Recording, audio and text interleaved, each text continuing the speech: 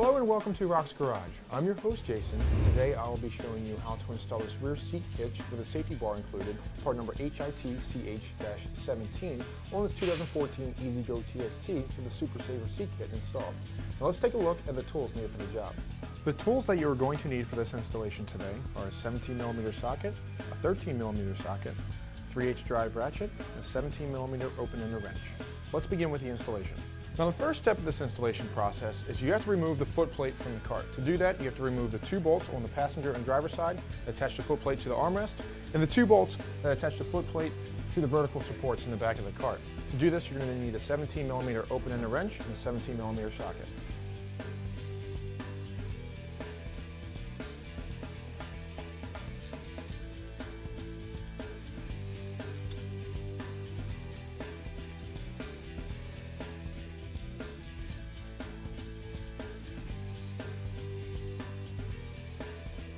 Now when you are removing the 2 bolts in the bag wall area, here and here, it's going to be a good idea to support the foot plate with either jack stands or a jack, something of that nature, so that way when you loosen them up, it doesn't fall down on you.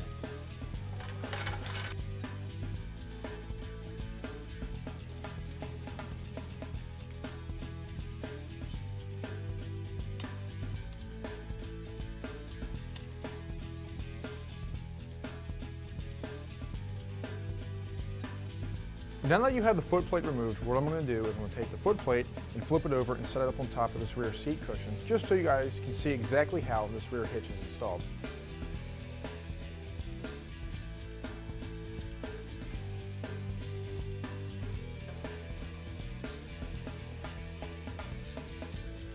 Now before you can install the hitch onto the foot plate, you have to remove the hardware from the hitch and remove the receiver from the hitch as well.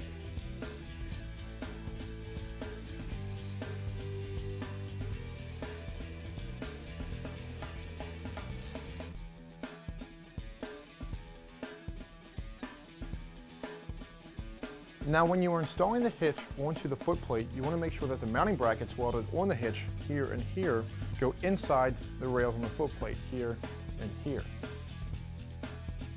Now the next thing you want to do is line up the bolt holes and use the hardware that we took out of the hitch. Now when you're installing this, you want to make sure that you have the lock washer installed first. It's located here onto the bolt, and then your larger flat washer.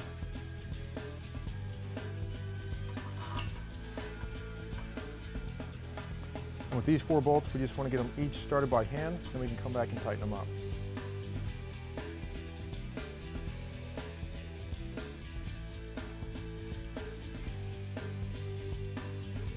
Now when you're tightening these bolts up, you're going to want to use a 13mm open-ender wrench or a 13mm socket.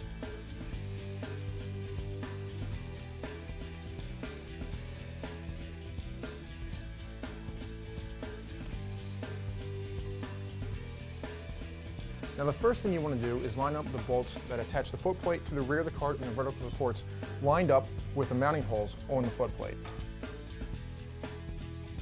Once you have that done, we're going to install the flat washer with a nylock nut, and we're just going to hand tighten it for right now. And now we want to do the same thing on the other side of the cart.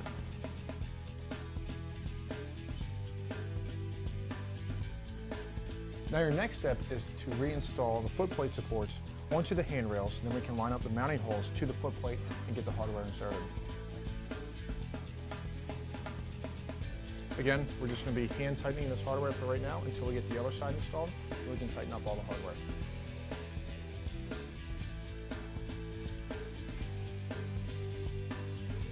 Now that we have all the hardware in place and it's hand tight, we can tighten it up using a 17mm open-ender wrench and a 17mm socket.